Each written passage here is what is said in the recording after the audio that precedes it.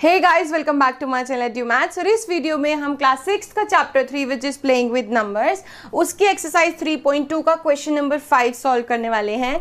Question number 5 says what is the greatest prime number between 1 and 10। 1 से लेके 10 तक की गिनती में, 1 से लेके 10 तक की काउंटिंग में सबसे बड़ा ग्रेटेस्ट नंबर कौन सा है। तो जब भी इस तरीके का क्वेश्चन आए तो हमेशा पहले प्राइम नंबर्स को लिख लीजिए जो कि 1 से 10 के बीच में आते हैं। 1 2 3 4 5 6 7 8 9 एंड 10। क्लियर है ना। अब इनमें से प्राइम नंबर कौन सा है?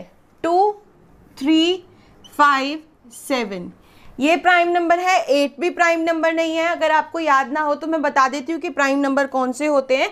प्राइम नंबर वो नंबर होते हैं जो सिर्फ अपने टेबल में आते हैं या फिर 1 के टेबल में आते हैं। जैसे कि 2 सिर्फ और सिर्फ अपने टेबल में आता है, 5 अपने टेबल में आता है, 7 अपने टेबल में आता है, 8 2 के टेबल में भी आता है, 1 के टेबल में भी, 4 के टेबल में भी, 8 के टेबल में भी, 9 3 के टेबल में भी आता है, 9 के टेबल में भी और 1 के टेबल में भी, 10 भी 2 के टेबल में भी आता है, 5 में भी आता है। तो यहाँ पे प्राइम नंबर कौन कौन से हुए? 2 3 5 एंड 7। और ग्रेटेस्ट नंबर कौन सा है? इन चारों में से सबसे बड़ा नंबर, प्राइम नंबर्स जो हैं वो ये चारों आए हैं।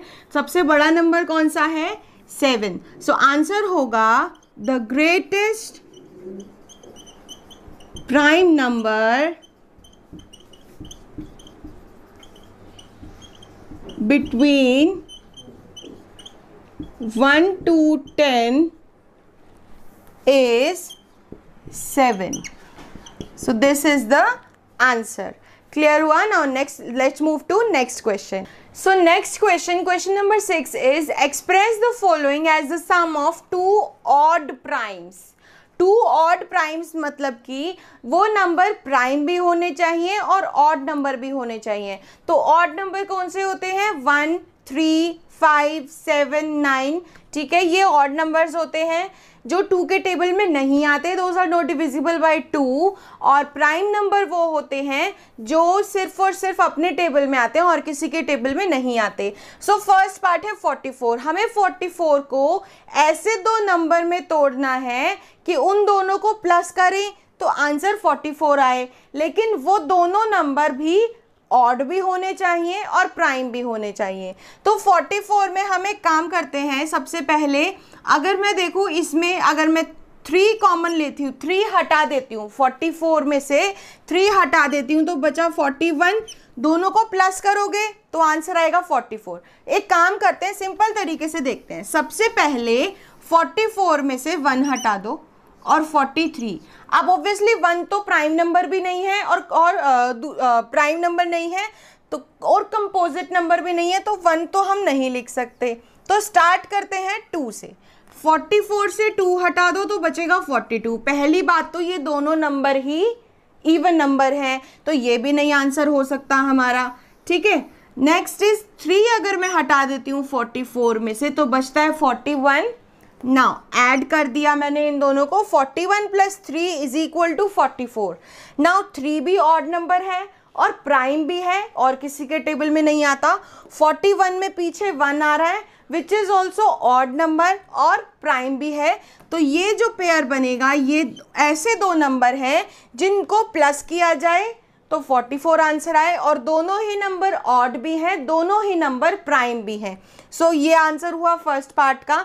इसी तरीके से आपको क्या करना है, इस तरीके के क्वेश्चन को सिंपल बनाने के लिए 1 2 3 कर करके देखना है। सबसे पहले अगर देखोगे 1 हटाओगे 36 में से तो बचेगा 35। अब 1 दोनों है तो ऑड नंबर, लेकिन ये प्राइम नहीं है, ये ना प्राइम नंबर है ना कॉम्पोजिट नंबर है, तो 1 तो हम नहीं ले सकते।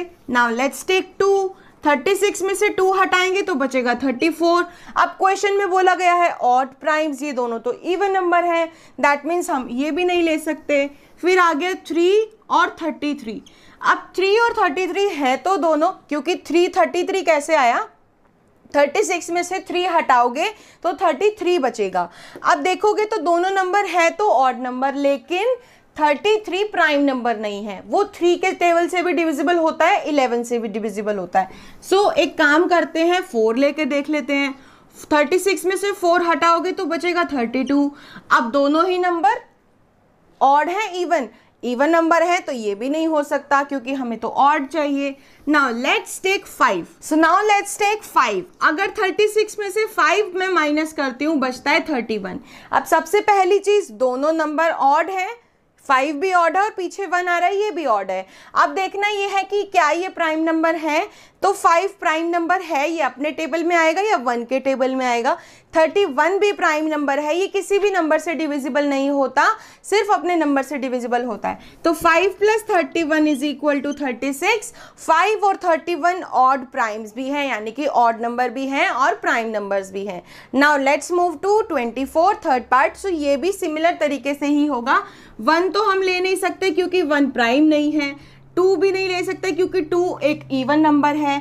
तो पहले हम 3 लेके देख लेते हैं। 24 में से 3 माइनस करेंगे तो 21 आएगा, लेकिन दोनों है तो ऑड नंबर, लेकिन ये प्राइम नहीं है। 21 3 के टेबल में भी आता है, 7 के टेबल में भी आता है, 21 में भी आता है, तो हम ये भी नहीं ले सकते और 4 भी नहीं ले सकते। 4 को हटाएंगे तो 4 और उधर 20 बचेगा। दोनों में ही देखो 4 + 20 24 हुआ ना, लेकिन दोनों ही इवन नंबर है, तो ये भी नहीं हो सकता। नाउ लेट्स टेक 5 इधर लिया, 24 में से 5 माइनस करोगे तो आंसर आएगा 19। ठीक है, 5 भी ऑड है, 19 भी ऑड है, ये तो हो गया। नाउ क्या ये दोनों प्राइम है? 5 भी प्राइम है और 19 भी प्राइम है, ये सिर्फ और सिर्फ अपने टेबल में ही आते हैं। सो 5 and 19 are the 2 odd primes whose sum is 24। Clear हुआ? Now fourth part which is 18 को भी इसी तरीके से चेक करते हैं। 1 हम ले नहीं सकते क्योंकि वो प्राइम नहीं है, 2 भी नहीं ले सकते क्योंकि 2 ऑब्वियसली इवन नंबर है। 3 लेके देख लेते हैं। अगर मैं 18 में से 3 माइनस करती हूँ तो आंसर आता है 15। तो ऑड तो दोनों है, दोनों ही नंबर ऑड हैं। क्या प्राइम है दोनों नंबर? 3 तो प्राइम है लेकिन 15 प्राइम नहीं है। ये 3 के टेबल में भी आता है, 5 में भी आता है और 15 में भी आता है। सो हम ये भी नहीं ले सकते। और अब मैं कहती हूँ कि 4 ले लेते हैं, तो 4 भी नहीं होगा क्योंकि दोनों ही नंबर इवन नंबर आएंगे, लेकिन हमें चाहिए ऑड नंबर। तो मैं 5 ले लेती हूँ। 18 में से 5 माइनस किया, आंसर आ गया 13। 5 + 13 इज इक्वल टू 18। अब देखो 5 और 13 दोनों ही ऑड हैं और 5 भी प्राइम है और 13 भी प्राइम है। So 5 and 13 are the 2 odd primes whose sum is 18।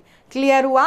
ये क्वेश्चन करने का सबसे सिंपल तरीका है कि आप 1 से स्टार्ट करो और सारे नंबर्स देखो कि कौन से 2 नंबर ऐसे हैं जो ऑड भी हैं और प्राइम नंबर भी हैं, और आपका आंसर बहुत इजी तरीके से आ जाएगा। आप देख सकते हैं कि चारों पार्ट में कितना इजीली हमारा आंसर आ गया।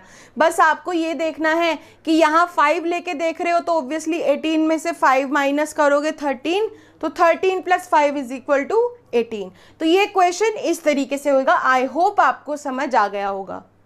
So that's it for today's video guys. I hope आप लोगों को ये क्वेश्चन समझ आ गया होगा। आ गया है तो इस वीडियो को लाइक कर दीजिए और इस चैनल को सब्सक्राइब कर दीजिए and hit the bell icon so that आपको जो भी मैं वीडियो डालूंगी वो आप तक पहुंच जाए।